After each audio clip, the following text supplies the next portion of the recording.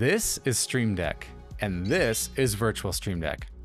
With Virtual Stream Deck, you can control your computer with powerful shortcuts right on your screen.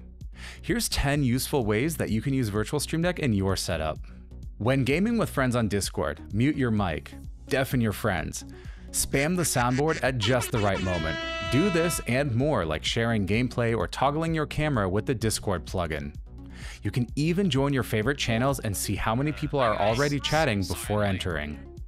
In World of Warcraft, you need access to certain skills, abilities, and items at a moment's notice.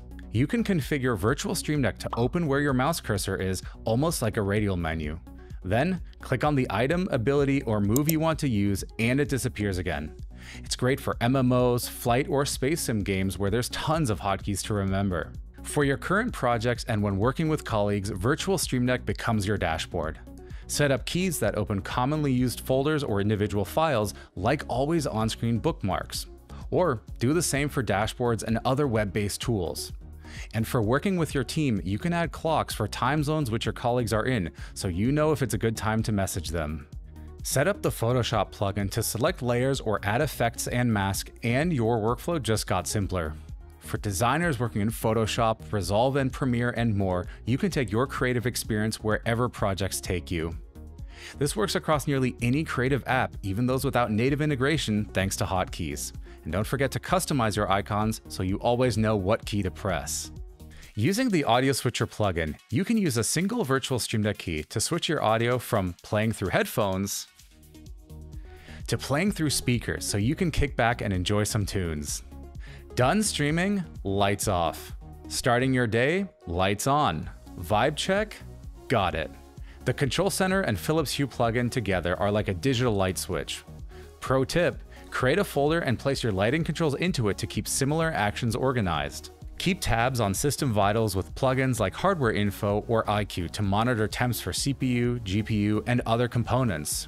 For your wireless headphones and other devices, track the battery status right on your screen so you know when it's time to recharge.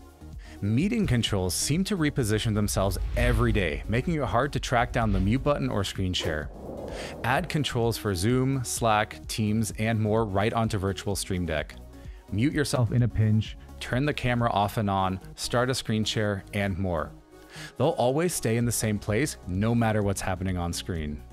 With the Twitch Tools plugin, you can see when your favorite streamers are live right on Virtual Stream Deck. Click the key and it'll open their broadcast in your browser. With YouTube Ticker, enter your favorite creators and get notified when they have a new video. Click the key and it'll open the video. You can also see how long the video is and a thumbnail if you prefer. Got a question? Set up a website key on Virtual Stream Deck to bring up your AI chat interface. Then, use the text action to paste prompt templates. Use Pages to create a library of even more prompts. These are just some of the ways you can use Virtual Stream Deck. It's fully customizable, so you can get creative with layouts, folders, pages, profiles, and when it appears. It can stay on screen, always ready, or wait for you to bring it up and take command. You can set up multiple Virtual Stream Decks or keep it to just one. So how are you using Virtual Stream Deck? Were any of these ideas helpful? Let us know in the comments below. And go ahead, get creative, and take control of your digital world. Thanks for watching.